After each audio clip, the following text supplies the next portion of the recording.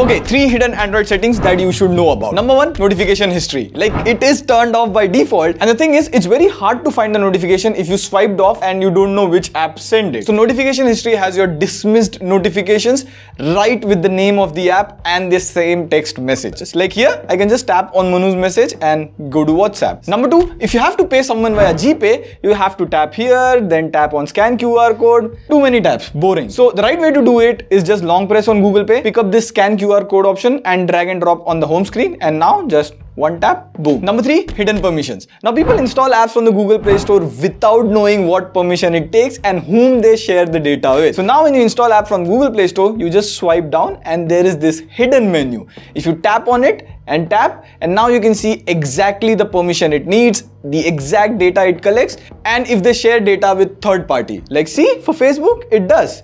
Boom, uninstalled.